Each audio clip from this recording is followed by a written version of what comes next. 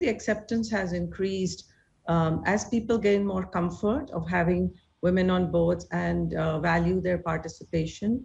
They are getting more comfortable in giving them important roles, chairing committees. In fact, audit committee chairs in some cases now are women. Many committees are chaired by women. Yes, of course, there are very few overall chairs of boards that are women, but the acceptance has increased as the comfort level has increased. As I said, the mandates may require one woman director in India, but in many cases, boards have more than one woman director.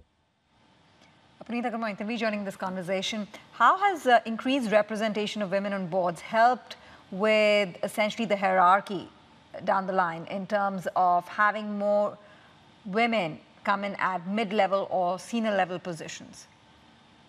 Well, that's a great question.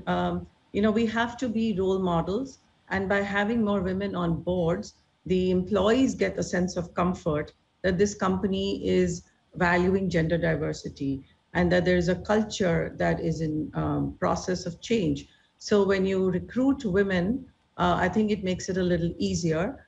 The challenge is not, of course, at entry level positions. Hiring women and in entry level jobs is not a challenge because I think we often see in companies they start off with 40 to 50% women employees at the entry level, but that pipeline becomes smaller and smaller in terms of ratios, and by the time you get to senior level, mid to senior level, that number drops down rapidly to maybe 20 to 30%.